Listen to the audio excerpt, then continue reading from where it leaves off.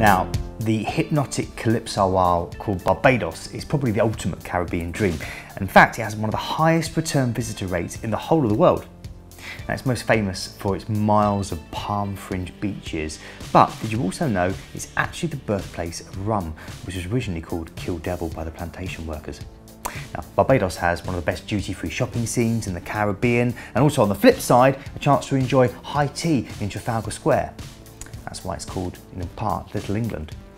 Now, Harrison's Cave is one of my must-dos. It has to be seen to be believed. It's all sparkling streams, beautiful waterfalls and stalactites and stalagmites, and beautiful shady tunnels that you can sail through. Now, the oldest rum in the world is the Mount Gay rum, and you can visit the plantation. They've been producing it for over 300 years. I really do recommend a tasting there, and it will certainly brighten your day. One of my favourite beaches that pretty much ticks all the boxes is Carlisle Beach.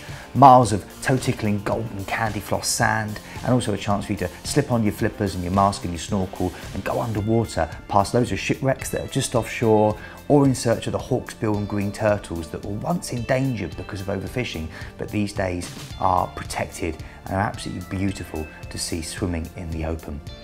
If you don't want to get wet, then I recommend the Atlantis submarine. This basically lets you get underwater and see all the beautiful fish without having to actually, as I mentioned, get wet. It's good fun and really, really easy to book.